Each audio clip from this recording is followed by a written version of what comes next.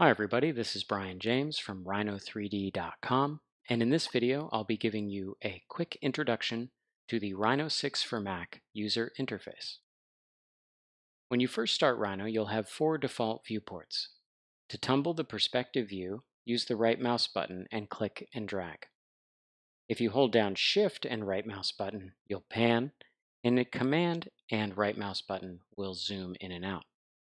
The orthographic views of top, front, and right will pan with right mouse button, click and drag, and will zoom in the same way with Command key held down and right mouse button. To minimize or maximize a viewport, you can double-click its name tab, or you can use the icons above the viewport area. Each of the viewports has a right-click menu over its name tab with additional settings, such as setting the view or the C-plane for that viewport. You can also change the display mode per viewport. On the left side of the interface, you'll see the left sidebar, which can be hidden and shown with this icon. The top section contains tool palettes. If you click and hold on an icon, you'll see a flyout with related commands. When choosing an icon or running a command, you'll see settings and options for that command in the command dialog. Rhino also lets you type, and the letters that you type directly appear in the command line. The more letters you type, the shorter the autocomplete list gets for the possible commands you could run.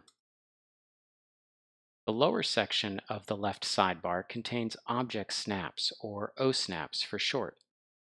For instance, if I have End enabled, I can reference existing points or making new geometry. At the top of the interface, you'll see Grid Snap, which allows you to snap to the construction plane in any viewport. Ortho and Planar, which control how you move or create geometry. Smarttrack, which uses OSnaps and allows you to reference locations. You'll see these lines appear. These are the Smarttrack lines. And the Gumball, which is a manipulator object that will appear when you have a selection and Gumball is enabled.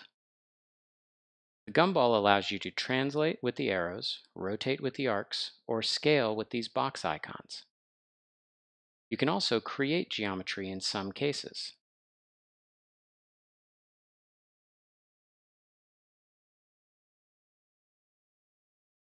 On the right side of the screen, you'll see the right sidebar, which has a matching icon for hiding and showing it.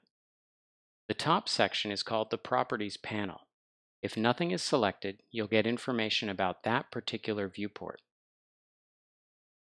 If an object is selected, you'll get information about that object, and you'll have icons for its properties.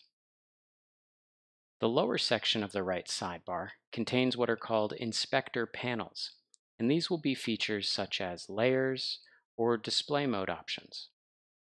If you click the Gear drop-down menu, you can see the list of other panels you can hide and show in this docked section.